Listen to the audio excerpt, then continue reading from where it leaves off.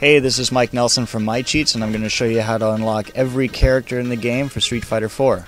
What you do is you go to arcade mode, set your difficulty to easiest, set your rounds to 1, and then from the character select screen, select the character that you want to fight with. For the purpose of this video, we're going to use C Viper, because if you complete the game with C Viper, you'll unlock Cammy. Now, the trick to do this the easy way is to mash the hard kick button the entire time. If you have a joystick with autofire, you can just set something on top of it and just let your character go.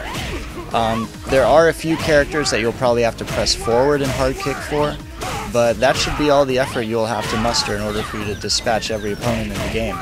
And that includes Seth. So to demonstrate this in action, here's a couple of KOs in order. KO!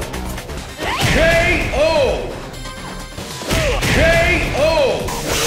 KO! KO! KO! And there you go. Once you've defeated all of the characters, you'll see the game over screen that you have unlocked Cammy. Now what you can do is you can go to the character select screen and you'll see that she is now unlocked. And you can do this process for every character of the game in order to have the full complement of World Warriors in Street Fighter 4.